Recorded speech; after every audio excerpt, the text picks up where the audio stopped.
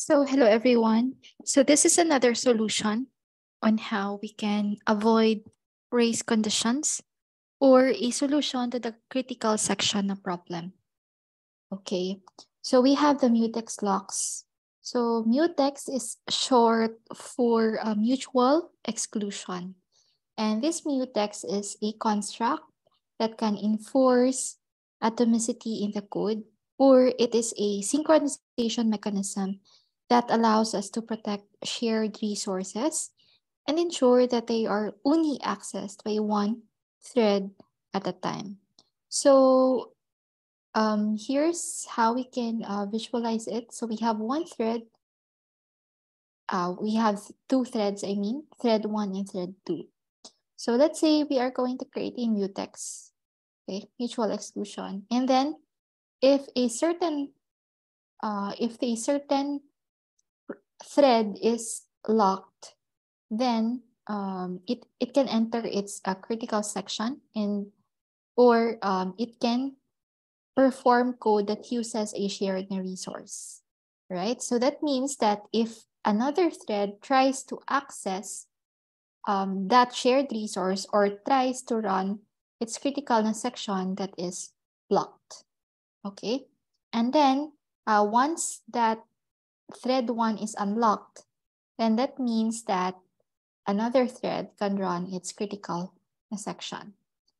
Okay, so fixing the bank balance problem earlier.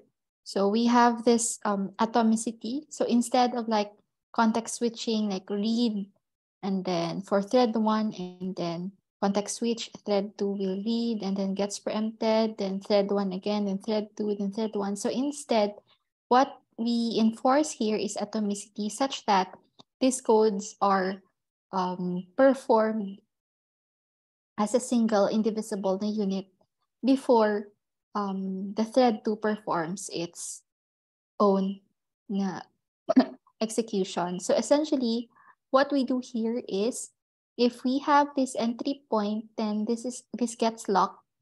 So it will perform its critical section, and this thread 2 is blocked. Okay, and once it is done, then it is unlocked, then the thread 2 can now use or run its critical section. Okay, and then later unlock, and then thread 1 can run again, and so on.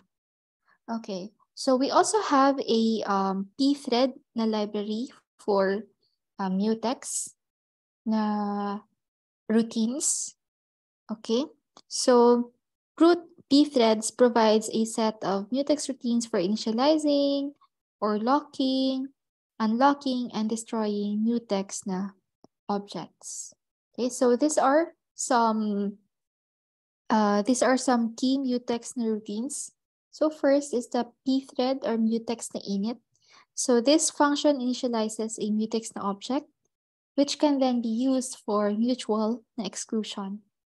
And then we also have the mutex na destroy, where it is used to destroy a mutex.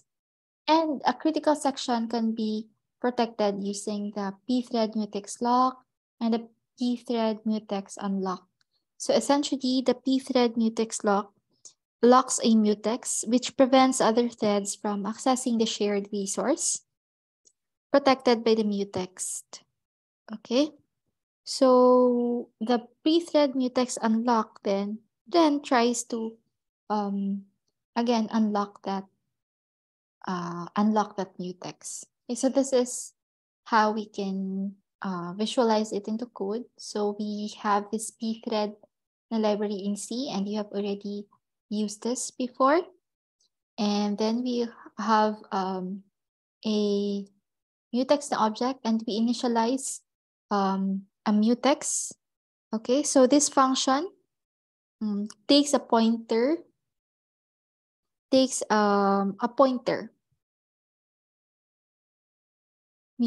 points to this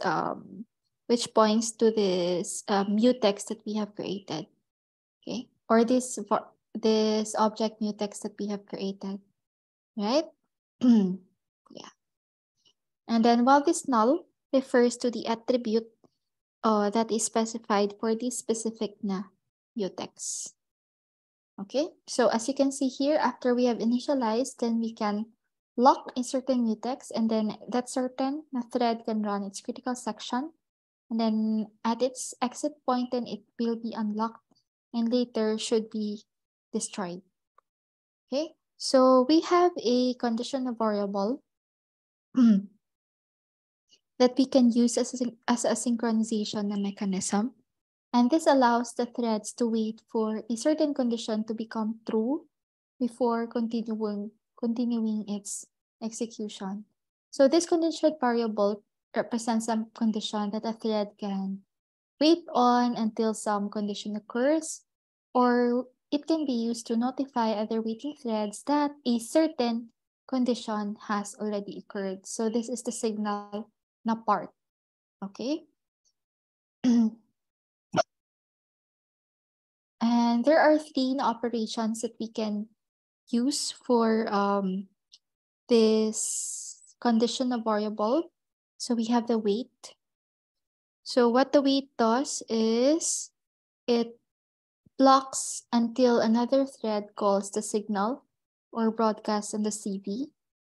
Okay, and the signal is waking up one thread waiting on the CV, and the broadcast wakes up all the thread that is waiting on the CV or the conditional variable. Okay. So essentially, what it means if meron kang condition, and that CV can be initialized, waited on, signaled, or broadcasted.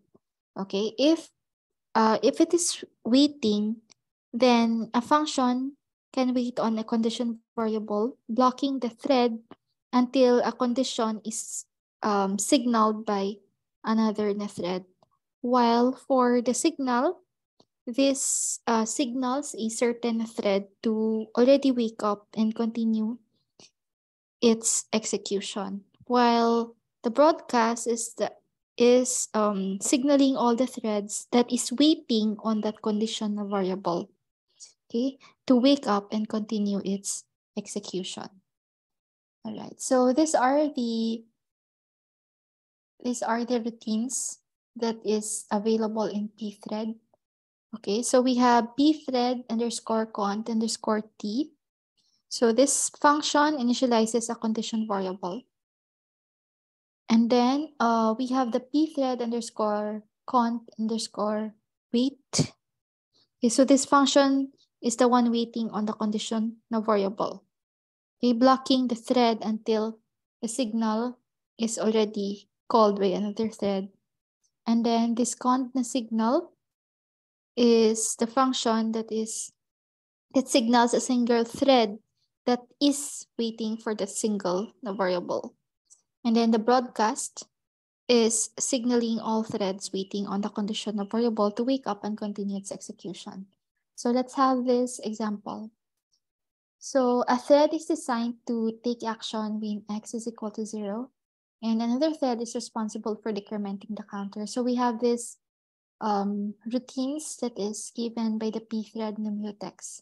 Okay, as mentioned, a thread is designed to take action, so this action, when x is equal to 0.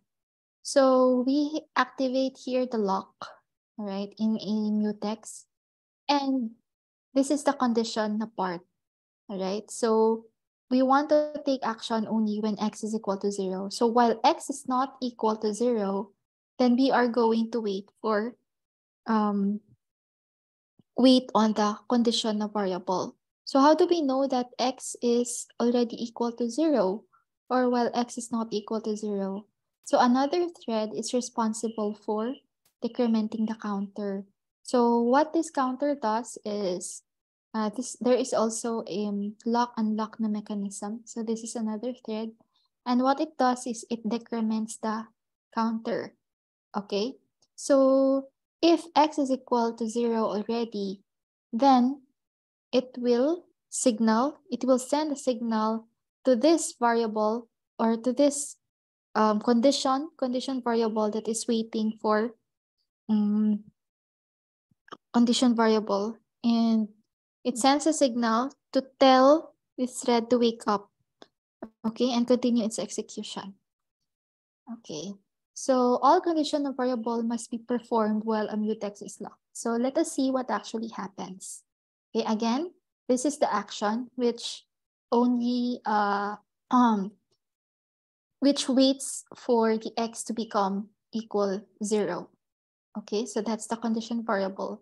And another na code that is decrementing the counter. Okay, so what happens? First, we lock the mutex for this thread, and this runs, and then we also lock the mutex for this thread, while this condition is, the condition variable is waiting. So it puts the thread into sleep and releases the lock, right? And now here, if x is already equal to 0, it sends a signal. And it sends a signal to the condition variable to wake up, and sends a signal to the thread waiting on this condition variable to wake up and continue its execution. So now it's already awake, but the thread is still locked, right? And now it releases the lock, and it reacquires the lock and resume its execution.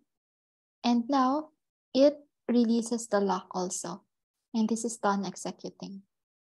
Okay, so in the next video, we are going to discuss about semaphores.